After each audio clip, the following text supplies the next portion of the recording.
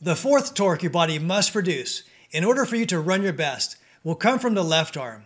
Now, looking at it on our female athlete, I want you to once again imagine it's the only force acting on her body. So nothing else is going on. The other arm isn't involved, and neither are her legs.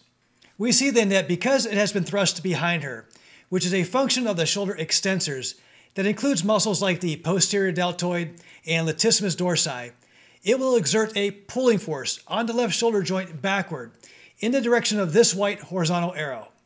And yes, there is a vertical component to this force as well that I've shown by the red arrow. But as before, I'm going to illustrate the net result of these two components with just one simple horizontal white arrow. Now again, if this was the only force acting on the body, do you think the effect of it would be to simply pull her straight backward? Or do you think there might also be some additional reaction?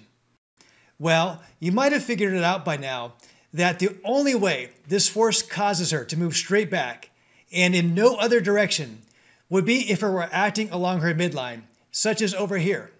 But that's not the case.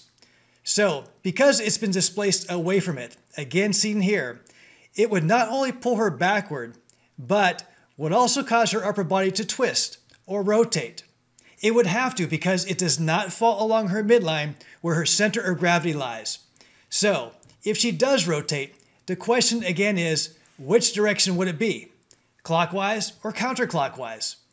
To help you see this better, let's look at this from above on our male athlete. The same force on our female athlete, pulling her left shoulder backward, can also be seen here on our male athlete. So, as the force pulls backward on this vertical line that now represents the level of his shoulders, we can see where it will try and rotate it in the what direction? Care to take a guess? If you said the counterclockwise direction, then you are correct yet again, and let's show it by the direction of this red arrow.